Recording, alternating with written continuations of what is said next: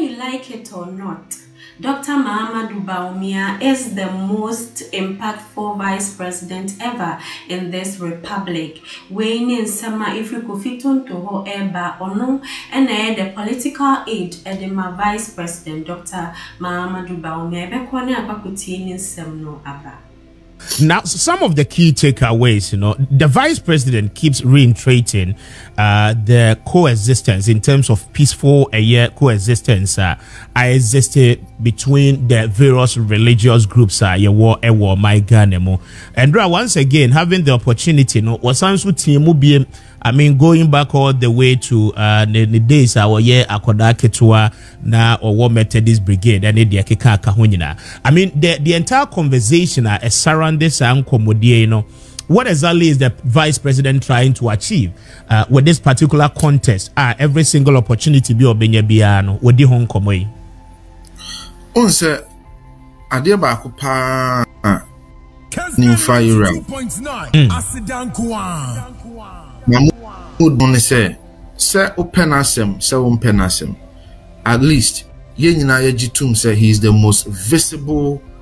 vice president, the most impactful vice president in terms of mampenya bedi chira ode ne nsa ka adwuma horo bebra ye nyina ye de ebi adwuma no ode ne oyeye no ebi abeka say nya papa beka say woni ne nya adwen eno de ewo ho. But nobody can debate, say, Mahamudu Bawumia has been the most impactful vice president in our republic. The most visible, say, initiatives upon initiative. I don't know reasons in Tia na Kofi Tonto Eka say Vice President Dr. Mahamudu Bawumia the most impactful vice president ever this republic no na oche say ono no vice president or the nsa kan numanum bebrebe a che say ebi mu koso yi na ewom say ebia obi beka say mempenasem obi beka say ebia oye say nechiae na we na touch ma now, so I want to mean debate the fact say impactful. Just a vice president abetrimu in this republic need dear say would the omo to vice president Dr. Mahamudu Bawumia wa enyi. But enoni adia ye nyina ye di nimu no. In fact, Emra Obama nyosemu no de ye nyina ye di nimu ne say babu no a wono de court the hard work and the sacrifice for the party and then for the government and na ye nyina ye di nimu no ba ye mu bebre so no ye nim enaban a wo ye ba bia wo fie na hyase ne bre ene sana enti yewra Mahamudu aproba wo bono akwa ba ko ne se ansa no betimi abaye Ghana mampanyin no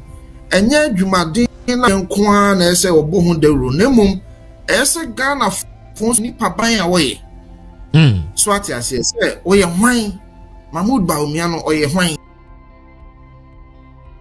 Anti host no ebisa Kofi Tonto say ebeya adenti na bringing down nano Dr. Mahamudu Bawumia kabibi anase original platform bi na opeso kabibi threat memfa wo a nensem oka nyina no oyusu ono de yemfanto ansana de obeka no ode egu form de amawo na ochire mu say dodo na enim bebia o hyase efriye dodo na nim so vice president keke dodo na mpo bebre no kra enhye de enim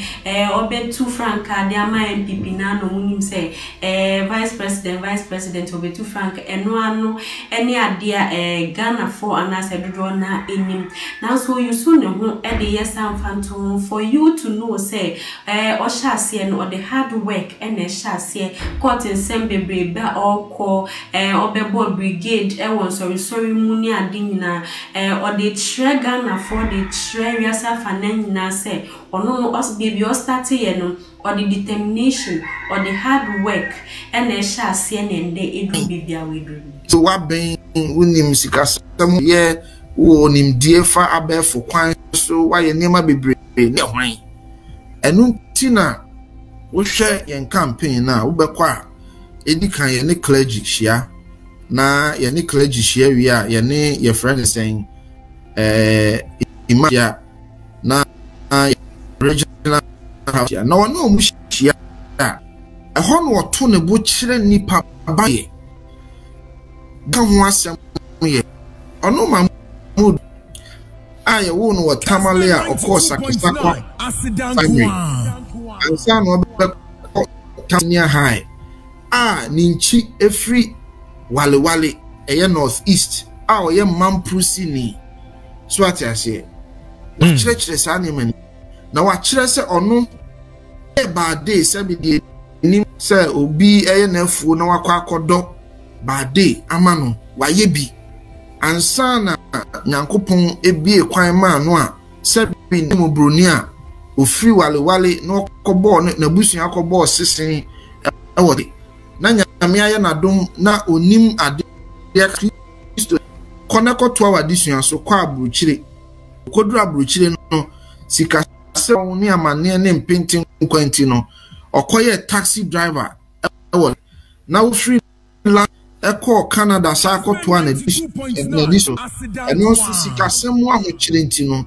According to Kofi Tonto no nsemo kan say reasons intia Dr. Mahamudu Bawumia eyisu nimchi de reference de magana for ansana wa babe kasano if we had work and determination if we want so na Dr. Mahamudu Bawumia nimchi if we wale na uhye na bakosemu an story and dey kan na yesi nche na yakaso ye vice president na che say e kan ye bani bad day na che say Dr. Mahamudu Bawumia wa ye bi pam je so be kwa kodo biefu na tua ne ka every one so be sinko amanone as kan shada ni wanti no kwa taxi driver wo honum kakra sa ansa na ende ye di hu vice president Dr. Mahamudu Bawumia na sense oni made kakra nti no na wo se busuan shada pushi no na kakra no mama no afaha but wan shada enya no totro tosa nti jumaden any determination and the vice president Mahamudu Bawumia edu baby awedu okonso no eho okoye na ochira de esua na osa ye adwuma as a cleaner eti obosa na ema ne tofa kakra wi anu akire mu se ono ni free se wo free hia mu na eba wa wi no na wa beka na bakos sampi sabe efia wo free mu eho na ochire mu se ono ne maame a owu no ne maame ne ko Wesley Girls ye nyina ni mo Cape Coast na West Central region no sa Wesley Girls no maame ko enya sponsor wo maame so ma maame be ye Methodist sumni eti ono ne maame a ansa na obewo no mpo no maame no ye Methodist ni enam Wesley Girls a ko enti no emu ane maame be ware ne papa ALHAJI Bawumia no ana maame no be ye na o maame be ye Muslim ni akire no ne papa ewo mabunu ana sabe ema mo tison adofono baby edu na chesa Dr. Mahamudu Bawumia bakosem na yewo mu no otubi mu se o chere baby a Dr. Mahamudu Bawumia ne mami free sene ye ya Dr. Mahamudu Bawumia be commented this sorry kwa fa so ma ne mami ware Mr. Bawumia nyina no o chechim na che say Dr. Mahamudu Bawumia ne mami ko Wesley Girls na sa school no kore no enyansonso won so ma ne be commented this sorry ansa ni papa ebe ware no Mr. Bawumia ebe ware ni mame ma like sadino ebe da won so itebusua ebe koso ani eti abakosem fa yankasa vice president ehunenti a Dr. Mahamudu Bawumia edu baby a odi kan ka nsema efa no ho oka ninchi nsem ede yemfanto ho ansana ode ninsem ankasa atujano nipa dunso no nso no omo nyina ate ase emu nkron eye Christopher ene mu enwotwe eye Muslimi mu ni fia wo firi mu a one ne maame ne papa efiri mu a ye busua no abusua no Mahamudu Bawumia papa ALHAJI Bawumia ni Mahamudu maame ni won mo maka no nyina no mabunu ne abusua no nyina no ndunso no ebi ye Christopher ebi ye Muslimi fo. In fact onu nyini no na oko Methodist kra na me maame influence nti e ma ne be ye Methodist boy brigade so atiase enti